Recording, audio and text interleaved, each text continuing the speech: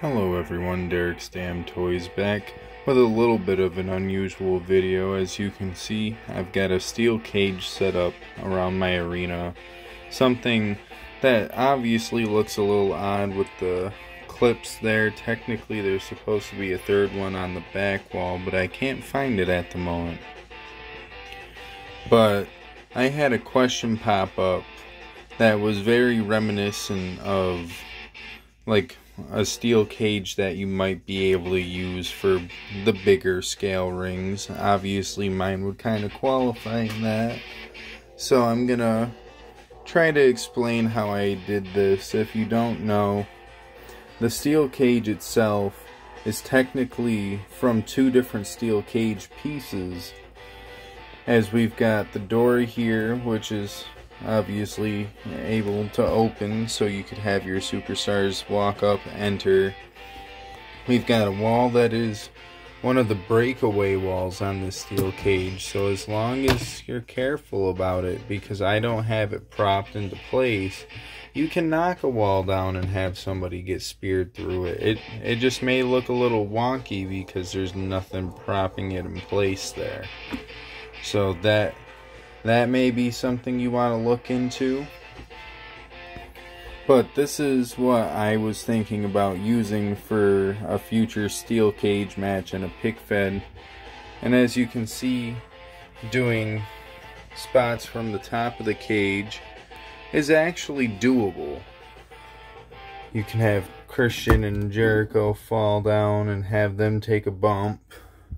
You can have Hungy dive from the top. He takes a bump. Edge could spear the crap out of CM Punk. All around, I'd say this is a pretty playable idea that you could use, especially if you don't have the casual money laying around to buy a steel cage that might fit your authentic scale rings or your Ultimate Edition scale rings. Because I want to say those are technically the same scale, but it might be a little bit different. I'm not too sure. But if you don't have clips like I do, obviously that has a little bit of extra support. What I did here, I took the little like bendy wire that you would get around a loaf of bread, and I twisted it around there, and everything actually came out pretty well on that aspect. The only one that doesn't have a twist tie around it is this side. And I figured, while I can't find the third clip, I might as well at least have something holding up that side. Because normally I have this over here. I thought I just saw something weird, I can't even lie.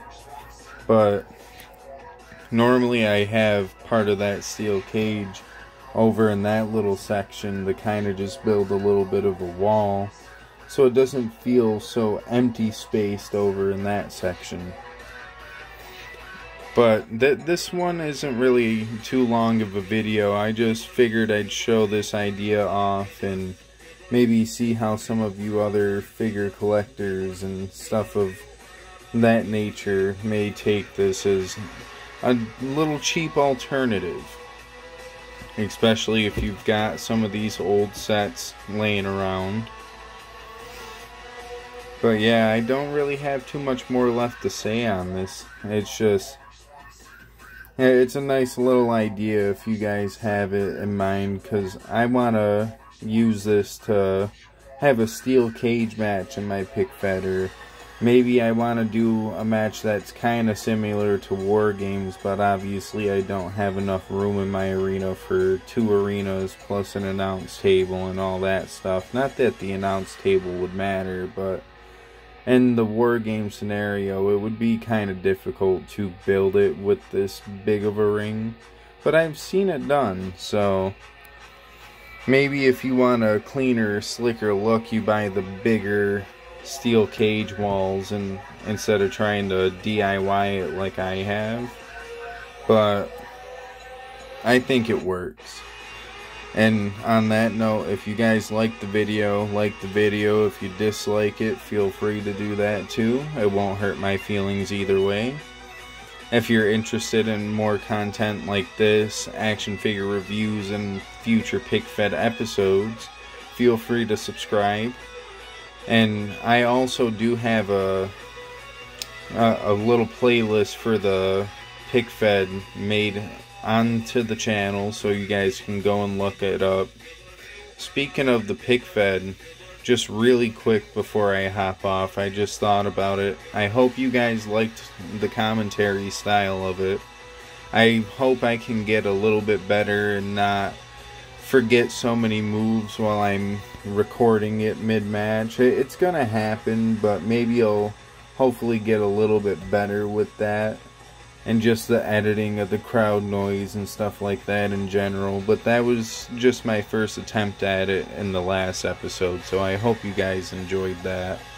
And I hope you're looking forward to the next couple of episodes, because to announce it here, the next 2 episodes will feature battle royals for tag teams, and the 2 winners of each of those battle royals will move on to compete for the tag team championships at Addicted to Chaos. I almost said Chaos Theory.